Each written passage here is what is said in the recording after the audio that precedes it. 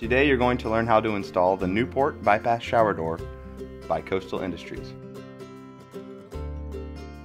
Start by unboxing your unit. Make sure you have all the parts.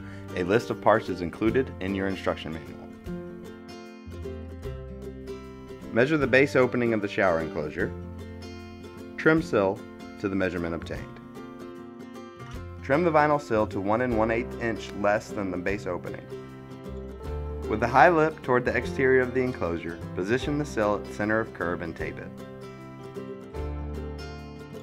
Push the notched wall jambs down over the sill and up against the shower walls. Plumb the jamb and then pencil mark the installation hole locations.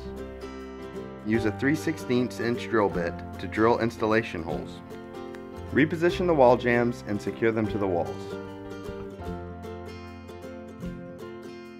In the center of the wall jamb, install the jamb bumpers. On the shower head wall, install the jamb guide into the bottom hole of the wall jamb. Measure the width at the top of the enclosure.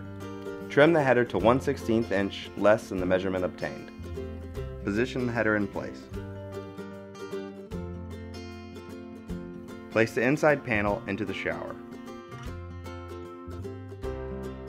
Install the outside door panel by lifting the panel up and into the header. Lower the panel and engage the rollers. Repeat those steps for the inside panel. If needed, adjust the rollers to make sure the door panel is parallel with the wall jamb. Open the shower enclosure so that both door panels are up against the same wall jamb. Locate the center of the sill and position the track guide on the sill.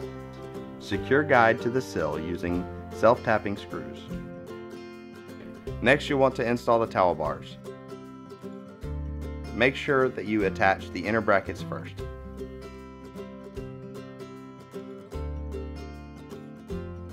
To ensure a watertight operation, run a bead of clear mildew-resistant caulk along the outside of the shower enclosure.